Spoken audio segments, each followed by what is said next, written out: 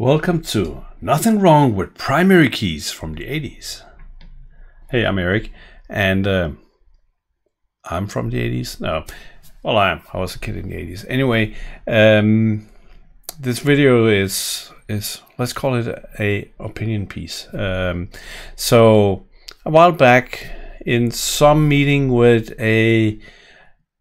unknown participants from the Business Central product group, a comment flew across a talk that really stuck with me, and the comment was about maybe something could be redesigned to not have these ugly 80s primary keys all over the place. Yeah, that kind of got to me, but let's make sure that we're on the same side when we're talking about primary keys from the 80s. If I open customer, it's a good example. We have a customer number, which can be of course not only digits, but can be anything, 20 characters. That's a primary key from the 80s. Very convenient. Sometimes people put meaning into a number like that. Maybe you should, maybe you shouldn't. Maybe you have a system for assigning them. You have a system for recognizing the difference between a customer number and a vendor number, or an item number, or stuff like that. So that's a primary key from the 80s. If we scroll down and take a look at posting in this case, we got a general business posting group called domestic. That's the code, and then we have a description. That's another primary key from the 80s, it's easy to read, it's easy to understand, it's short, it's easy to type. We got the same thing with if we go to customer posting group or discount groups or tax area code, and there's a whole bunch of them. And if we go to select from full list, and then we go to to set up here, then we're mixing creating a matrix of two different primary keys from the 80s.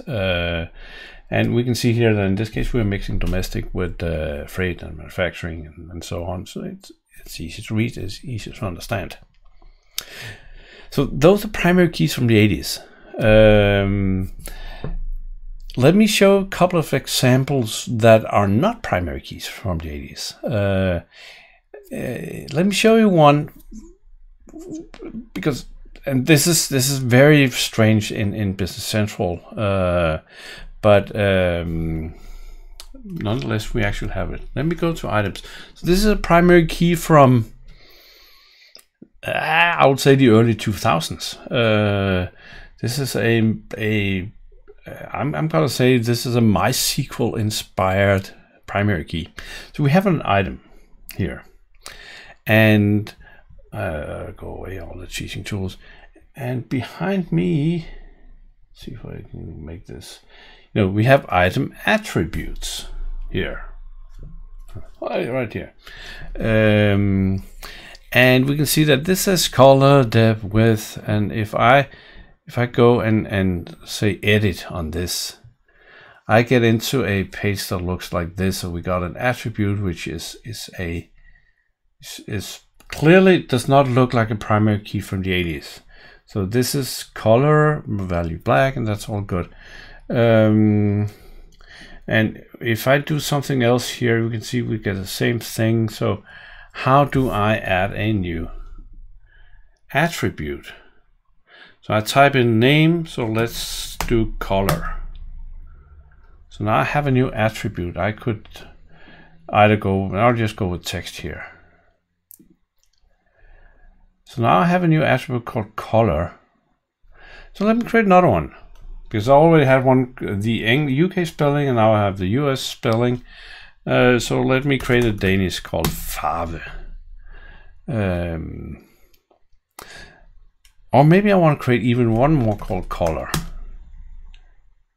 The item attribute with the name color already exists. Okay. But if we go look at this table, what we'll see here. So this is table 7500. So let's actually go look at the source code for that one. I think I got it. Item attribute. I got it right here. What we can see here that there's a file called ID which is an integer with auto increment. And if we go down and find the keys on this one, we can see that that is the primary key. But when I tried to create two that was named color, spelled the same anyway, that would be name, which now has some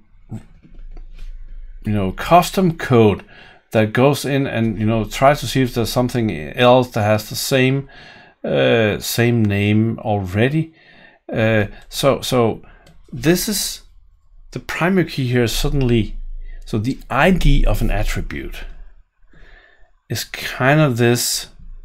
So this one is, oh, you can't see because of my big head, but so this is 7, this is 8, this is 3, and so on, because it's auto incremented, meaning that let's say you had two companies and you wanted to create, you shared some items between the companies and you need to create the same attributes.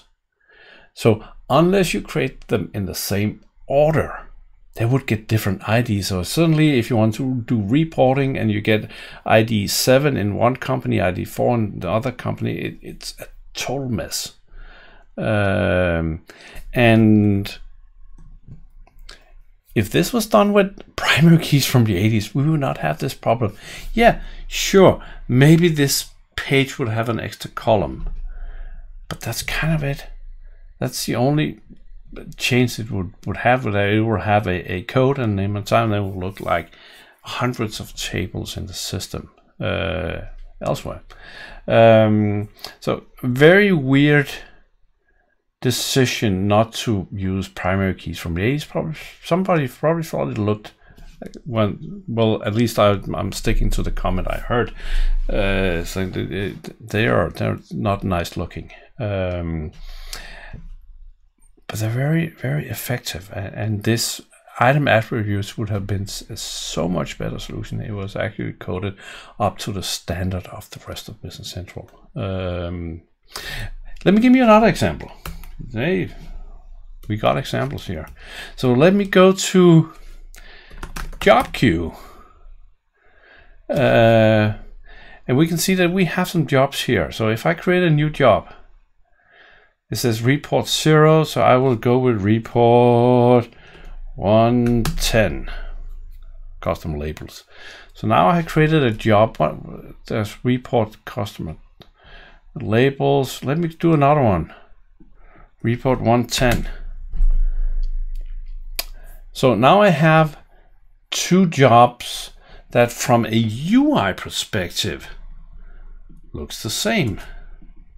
So I have these two reports, and which one is which? Well, this one says report 110 customer labels, and I go to the next one.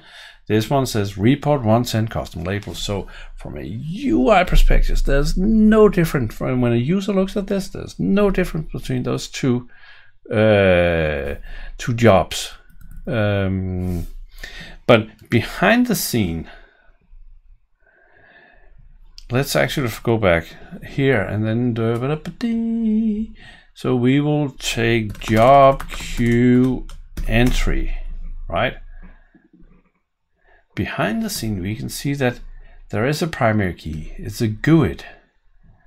And if I go down and look at the keys, oh man, there's a lot of code on this table. Field. Come on. Wow, where are we? There. We can see that that is the primary key. So somewhere there's code that is, let's see, on insert. If there's no GUID, then we will add a GUID. But there's no way for a user to, you know, like one admin to another admin say, that specific job we need to do something about, or this is this job that failed. If we're looking at a email log or something like that, because from what then the user is looking at this, it is the same. They look the same. So this would have been way better with a primary key from the 80s. So each job would have a unique ID that is recognizable from a user. That is, you know, you can put in an email or stuff like that. Anyway. So, sorry if this is turning into 11 minutes of me saying that lots of stuff from the 80s are way better than the new. And it's not because I have several computers behind me from the 80s, or that it clearly was the decade with the best music. Hey, that's a scientific thing. Anyway, I think Business Central Navigator actually got this pretty dead on, that these codes, they might look ugly, but they have a very high degree of usability in the user group the software is designed for. I know that there are other ways of other software that out there that does it differently, but I think it's pretty good. I don't think that there's need to change this radically. I think there's other things that could be more beneficial to look at than ugly primary keys from the 80s. Anyway, do check out this video. I will not mention the 80s in this one, I promise. Take care and see you there. Bye.